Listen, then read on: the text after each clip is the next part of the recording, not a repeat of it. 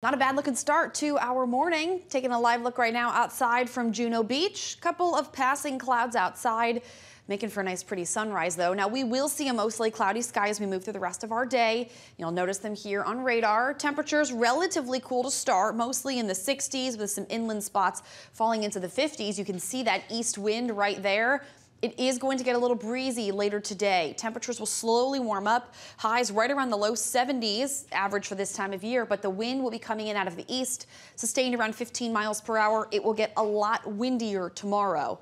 Highs today, like I mentioned, right around the low 70s. Tomorrow, the wind comes in out of the south, so it's pulling in a lot of heat. We're back near 80 degrees for your Tuesday afternoon. Skies for today are going to stay dry. We're just going to deal with cloud coverage. As we move into tomorrow, I still expect a dry sky for the day. There is a cold front that moves in tomorrow night. So we're going to see the south wind. That's why it gets so hot. That's all ahead of this boundary here. This line of storms will be moving in tomorrow evening, likely after around 6 or 7 o'clock. So it's late in the day that the storms arrive for your Tuesday. A couple could become severe. We are then much cooler with highs back near 70 degrees on Wednesday.